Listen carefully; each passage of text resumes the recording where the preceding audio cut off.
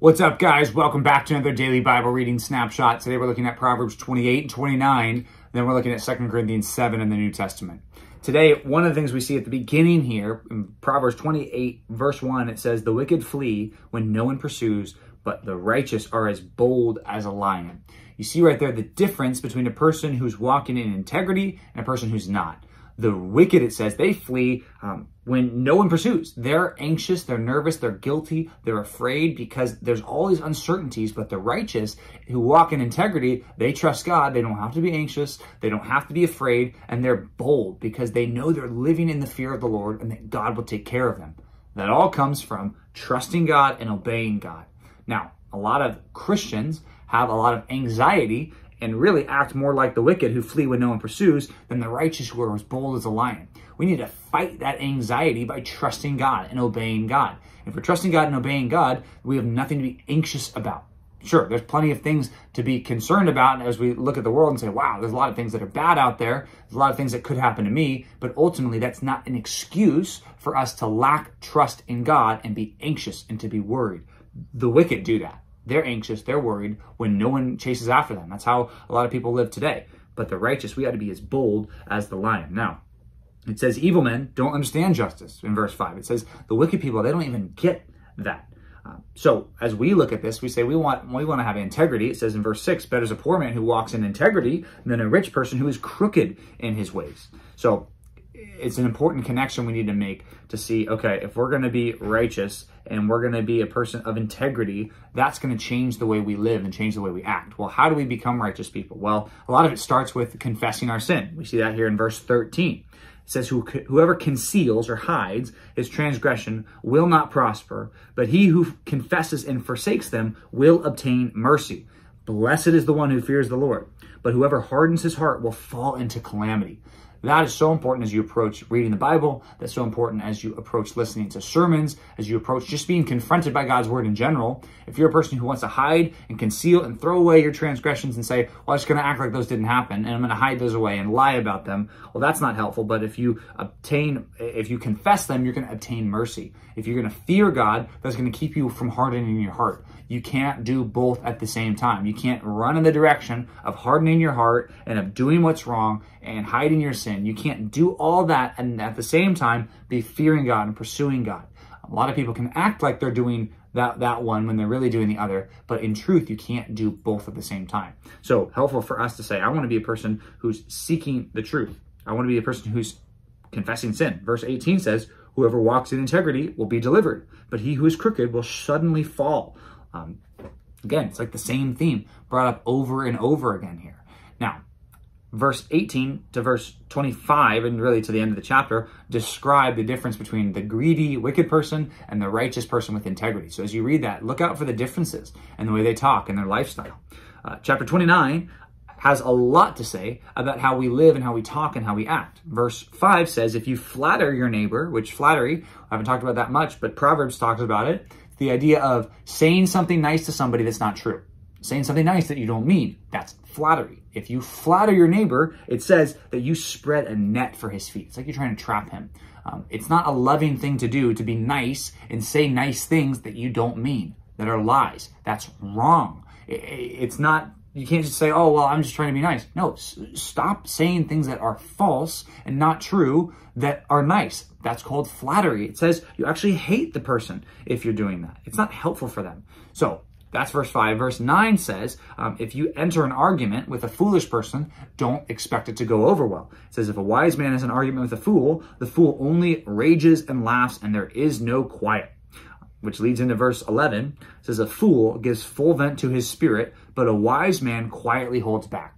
There's something that people do today, and they use the label that this verse actually says, and it's wrong. It's the idea of venting. People say, well, I'm just venting, so it's okay. I'm just venting. No, venting is wrong, and this says that you're a fool if you give full vent to your spirit, and it says a wise man quietly holds it back. He doesn't say everything he's thinking. A wise person leaves some things in his heart that he doesn't say out loud. A fool empties out his whole heart and just says, this is all I'm thinking. That person, oh, they're terrible, aren't they? And this is horrible, and I don't like this, and oh, that person's like all those horrible things, right? That is what the fool does. You're not supposed to do that. If you're wanting to follow God, don't be a person who's giving full vent to your spirit. Now, the chapter goes on and says a lot more. Verse 15 and verse 17, again, talk about wisdom and talk about reproving children and discipline. It says, the rod and reproof give wisdom, but a child left to himself brings shame to his mother. Again, opposite of how the world thinks. The world thinks if you leave a child to themselves, they'll eventually do good, because children are just corrupted by environment. That is unbiblical. Children are bad when they start, and they need to be corrected. Verse 17 says, discipline your son, and he will give you rest, and he will give delight to your heart. If you discipline your kids, it says in the end, that's going to help people. Verse 19 talks about discipline again. It says, by mere words, a servant is not disciplined. For though he understands, he will not respond. I think that's super interesting. Again, this is not talking about parent and child, but I think the idea applies. This is really talking about a servant. If you tell your servant, hey, you really shouldn't do that anymore, it's wrong, just stop doing that. What this says is, yeah, they might understand, but they're not going to respond. That's another principle about discipline. Discipline needs to be more than just saying, hey, you know what, I really think you shouldn't do that. It needs to be stronger than that, because it says you want them to listen. Then verse 20, another interesting one that relates back up to verse 11. It says, do you see a man who is hasty in his words? There's more hope for a fool than there is for him. If you're a person who's hasty, you always want to talk, you always want to say things, it says there's more hope for a fool than for that person who always says what they're thinking, who always just responds based on what they're feeling like. There's even more here. It says in verse 22, a man of wrath stirs up strife, and one who is given to anger causes much transgression. Even sins like anger and pride is mentioned a lot here. Those two sins, right? If you have those sins, they cause other sins. Just like a lot of the sexual sins described at the beginning of the book, you do those sins, it causes other sins. It leads to lying, it leads to cheating and stealing and all those things. So, again, another one, so much here, verse 23, one's pride brings him low, but he who is lowly in spirit will obtain honor. Saying if you're proud, you are not going to do well. But if you are lowly in spirit, if you're humble, you will obtain honor. But if you hate your life, one thing that you could do, verse 24, if you hate your life, well, then partner up with a thief. It says, a partner of a thief hates his own life. He hears the curse, but discloses nothing.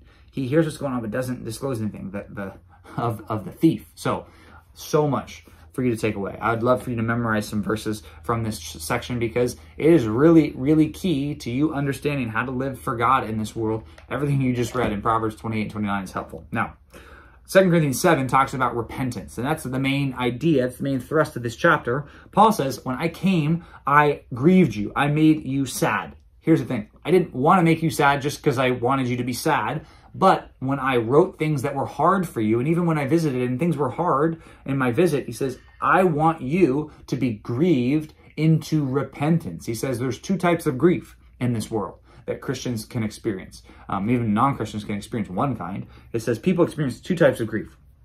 There's a worldly grief that leads to nothing, that people just feel bad that they got caught, or feel bad that they were in the wrong, but they don't change anything.